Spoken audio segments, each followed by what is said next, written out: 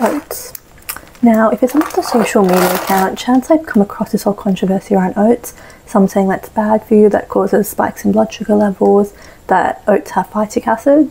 I'm a nutritionist in training, and let's do a deep dive into whether oats are actually good for you or if they're killing you, backed by science.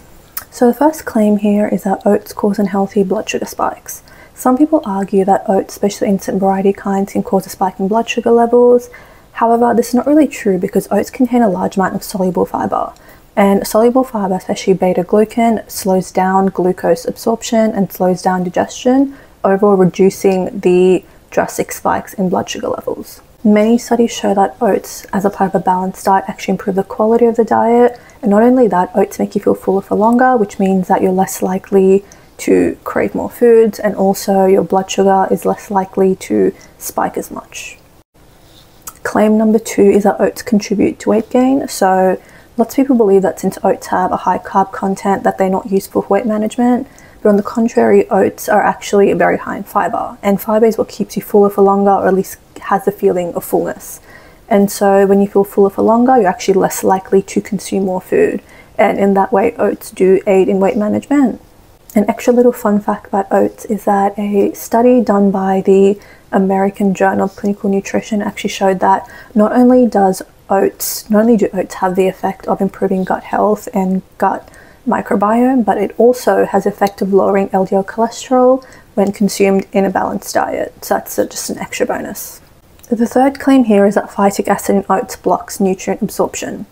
So phytic acid does block nutrient absorption. However, the thing to remember is that oats contain a small amount. So the amount that they have doesn't really have a significant impact on the absorption of minerals or vitamins such as iron or zinc. And especially when you cook oats, that amount of phytic acid reduces further. And so the impact that it has on human digestion is very, very minimal. So in that sense, oats do not block the absorption of vital minerals and vitamins. Claim number 4 is that oats aren't a significant source of protein. So that's true. Oats aren't a significant source of protein when compared to things like chicken or eggs, but it is important to remember that oats, when compared to other grains, actually do have quite a decent amount of protein. And also you can supplement this protein content in oats by adding toppings such as Greek yogurt or nuts or seeds. And so this will make oats or the oat dish into a more well-balanced meal. The Harvard School of Public Health also emphasizes that oats have a good profile of vitamins B and E, which are very important for the body, and so oats should be consumed within a balanced meal.